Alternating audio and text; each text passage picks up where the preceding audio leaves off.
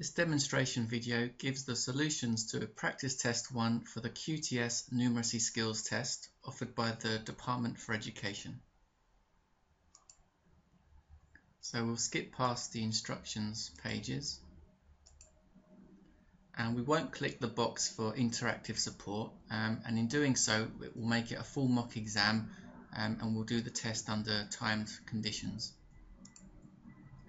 So before I click continue to begin the test, I just want to say that you shouldn't feel obliged to use the same method that I use every time. There's usually more than one possible approach to get to the solution, so please use the method that works best for you. I've come up with this video to give you some quick methods, or methods that I think are quick to get to the answers within the 18-second time limit. For more resources and practice tests, please see our website at qtsmathstest.com.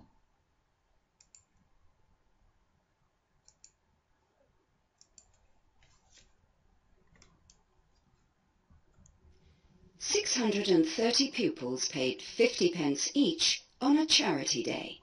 The money collected was divided equally between 3 local charities. How much did each of the charities receive? 630 pupils paid 50p each on a charity day. The money collected was divided equally between 3 local charities. How much did each of the charities receive? So we have 630 pupils and they're each paying 50p, so that's dividing by £0.50, which is where you get 315 from. And we divide that by 3, so 300 divided by 3 is 100, 15 divided by 3 is 5, and we add them together. Question 1. A teacher interviewed 31 pupils to review their progress. Each pupil was allocated 7 minutes. What was the minimum number of half-hour lessons needed to carry out all of the interviews? A teacher interviewed 31 pupils to review their progress. Each pupil was allocated 7 minutes. What was the minimum number of half-hour lessons needed to carry out all of the interviews? So each appointment is 7 minutes, so you can do 4 of those in a half-hour lesson, or 28 minutes with 2 minutes left over. So we need to repeat that process 8 times to see all 31 pupils. So 8 is the answer.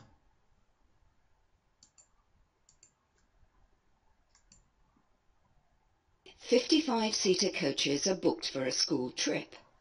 5 classes of 26 pupils, 5 teachers and 8 parents are booked on the trip. How many more pupils could go on the trip? 3 55-seater coaches are booked for a school trip. 5 classes of 26 pupils, 5 teachers and 8 parents are booked on the trip. How many more pupils could go on the trip?" So total number of seats on the coach is 165. Total number of people involved is 143. We need the difference quickly, and it's 22. Question 3. A school's end of Key Stage 3 English test results for a class of 25 pupils showed that 22 pupils achieved level 4 and above. What percentage was this?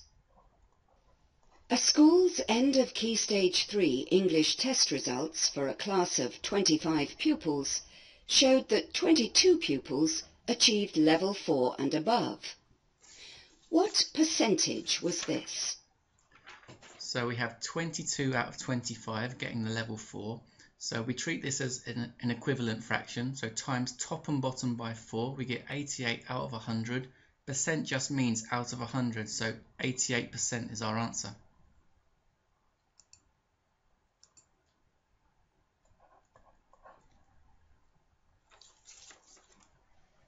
"100 pupils correctly completed a sponsored spelling test of 45 words.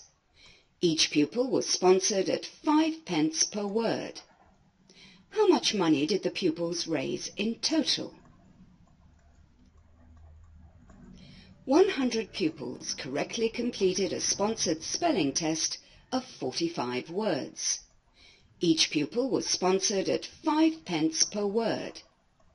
How much money did the pupils raise in total? Okay, so we have to times all these numbers together. 45 times 5p is £2.25. Times 100, you're moving the decimal 2 places along, £225. Question 5. What is 0.02 multiplied by 15? Give your answer as a decimal. What is 0.02 multiplied by 15? Give your answer as a decimal. So ignore the decimal for now. Pretend it's 2 times 15 to get 30. And then, so those are the right figures in the answer. To help you know where the decimal goes is, you think 1 place, 2 place, so there must be 2 in the answer. 0.30 or 0.30 is the answer.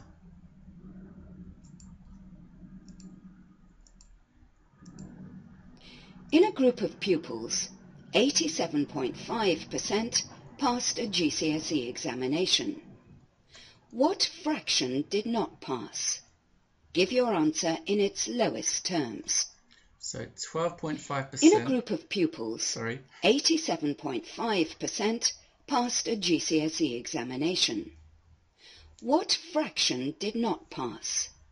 Give your answer in its lowest terms. So 12.5% is one of those conversions that you just have to memorize. 12.5%, just think it's 1/8.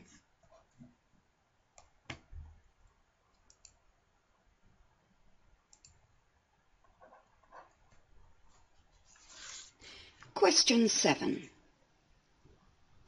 Pupils spent 25 hours in lessons each week. 6 hours per week were allocated to English. What percentage of lesson time per week was spent on other subjects?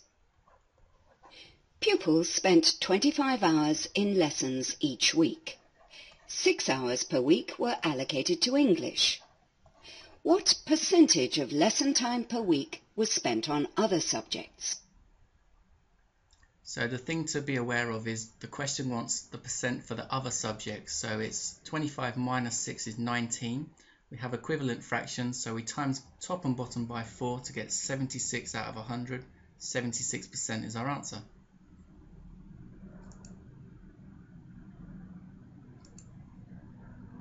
Four-fifths of a group of 165 pupils took part in voluntary work. How many pupils was this? 4/5 of a group of 165 pupils took part in voluntary work. How many pupils was this? So 4/5 is 80%, so let's work at 10% first. Move a decimal along, so 16.5 is 10%. 33 is 20%, so 33 times 4, 132 would be our 80% that we want. Question 9. A teacher completed a claim form for the number of miles travelled to and from 6 ICT training sessions. The journey one way was 17.5 miles. What was the total number of miles claimed? A teacher completed a claim form for the number of miles travelled to and from 6 ICT training sessions. The journey one way was 17.5 miles. What was the total number of miles claimed? So we have 6 training sessions, and they always do this, so the teacher always goes back again. So 17.5 times 2 is 35 miles for each journey, times 6 is 210 miles.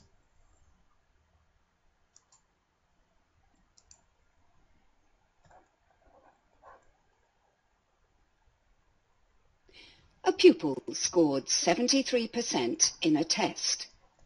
In a later test, the pupil scored 18 out of 24. What was the difference between the percentage scores obtained by the pupil in the 2 tests? A pupil scored 73% in a test. In a later test, the pupil scored 18 out of 24. What was the difference between the percentage scores obtained by the pupil in the two tests? So we have 18 out of 24, which we need to cancel down to its lowest terms, or low enough for us to spot what the percentage is. So divide top and bottom by 6, we get 3/4, which is 75%, and the difference from 73 is Question just 2. 11. A minibus travelled 100 miles and used 0.25 litres of fuel per mile. Fuel cost 88 pence per litre. What was the cost of the journey? A minibus travelled 100 miles and used 0.25 litres of fuel per mile. Fuel cost 88 pence per litre. What was the cost of the journey? Okay, so we basically need to multiply all these numbers by each other, so the order of multiplying is up to you. 0.25 is a quarter, so that's the same as 88. Divide by 4 is 22, and timesing by 100, you put 2 zeros on. Divide by 100 again for the pounds, 22 pounds. A test takes 1 hour 30 minutes. A pupil is allowed 10% extra time. The test starts at 13:30. At what time must the pupil finish the test? Give your answer using the 24-hour clock. A test takes 1 hour 30 minutes. A pupil is allowed 10% extra time. The test starts at 13:30. At what time must the pupil finish the test? Give your answer using the 24-hour clock. So the time limit for the test is 1 hour and 30 minutes, which is 90 minutes. The additional time the student is allowed is 10% of that, which is just 9. So we just add on 99 minutes. So we can add that on in stages to make it easier. So adding an hour, half an hour, and then the final 9 minutes. But 15:09 is the finish time. So I hope you found this demonstration video useful, and the very best of luck on your QTS test. Remember that you don't have to get all of the questions correct. I find that many pupils begin to pass the test overall when they can get perhaps 6 or 7 of the mental questions correct. So it's not a guarantee for everyone, but a good target is to maybe get 7 out of 12. So I wish you all the very best of luck with this test.